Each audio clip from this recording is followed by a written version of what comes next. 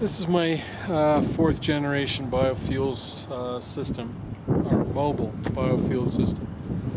And what I used to do is use cartridge filters to filter my my blend, biodiesel blend.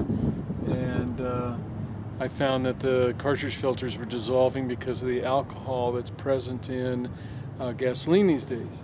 So then I went out and bought a bag filter canister and bag filter for the system. And originally I started with the 10-inch Big Blues, and then I went to the 10-inch Big Clears, and the Big Clears cracked. And the bag filter, the canisters, by the way, are cartridge filters, have about 18 square feet of surface area, which is a lot of surface area, whereas bag filters have maybe 2 or 3 square feet of surface area. So that's why I went and got the 20-inch bag filter, and it was only $25 more anyway. And the filter price for bag filters is less than $5 a bag, and that's buying 1 or 2 at a time.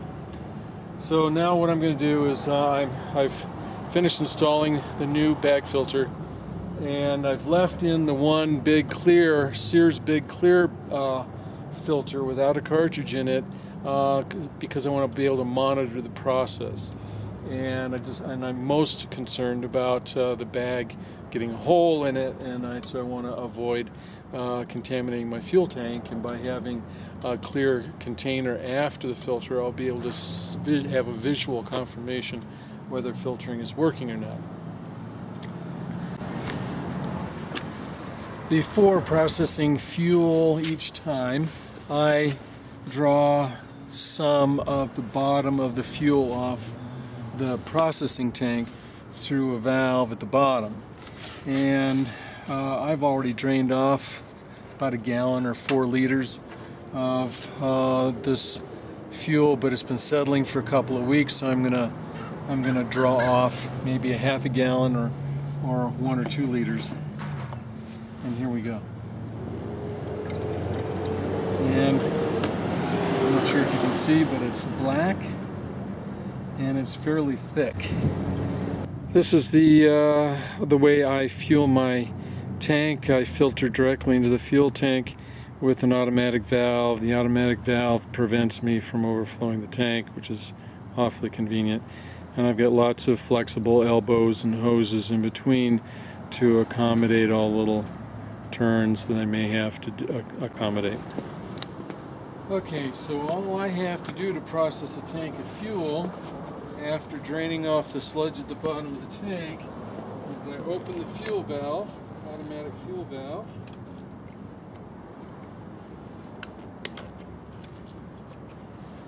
Alright, I open this valve here that's after the filters and before the automatic fuel valve. And then I make sure these valves are closed. They're the drain valves. And this is the back flushing valve. It has to be closed. And then the valve at the top of the tank has to be closed. The tank lid has to be on. Pressure gauge and regulator have to be attached. And last but not least, there's a valve here that I open, which opens the tank to the filters. Now the only other thing I need to do is power the air pump that I use to pressurize the tank. Oh, that's interesting. There we go. I didn't want to start it first, but now it's starting. And then I want to monitor the pressure and the flow. Slowly open the thing, see me opening the pressure regulator.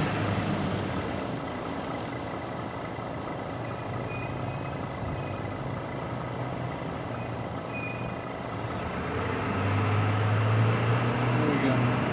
I now have just a little bit of pressure. The valves are open. Pressure's going up to about 2 psi. hopefully soon we'll see fuel, clean fuel entering our little container here. That's where the action's going to be.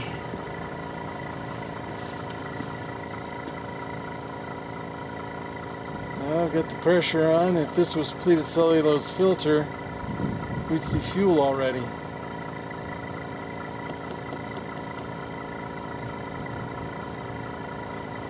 This is my first time with a bag filter.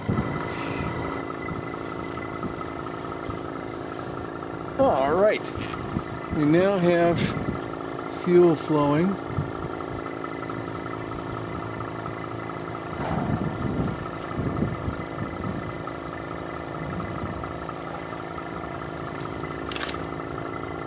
And it looks fairly clear.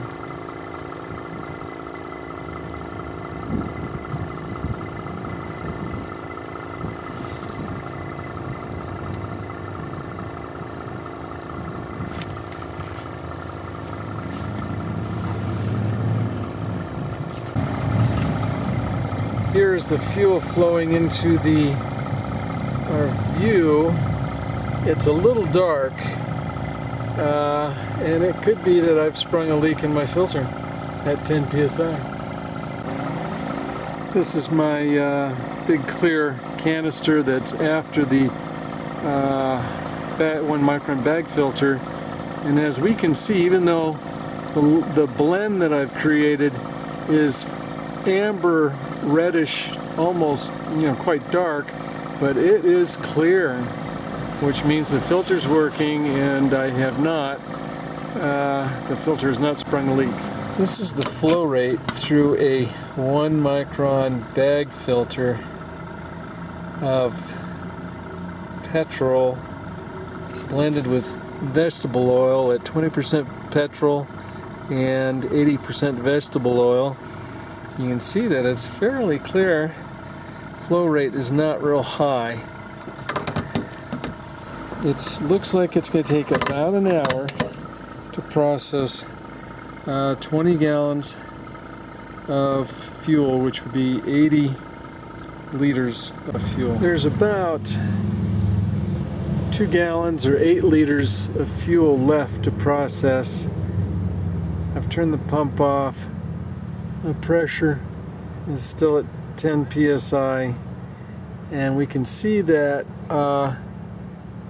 the fuel is still amber colored, but there's no sediment at the bottom. So the filter appears to be doing its job of cleaning the fuel down to 1 micron, which I believe is plenty.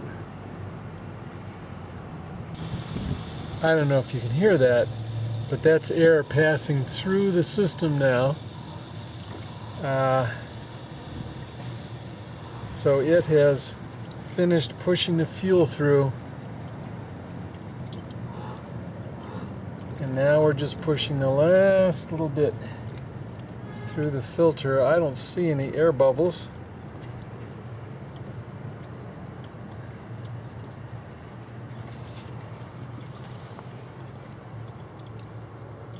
We still have about 9 psi of pressure in the tank, so air has not passed completely through it,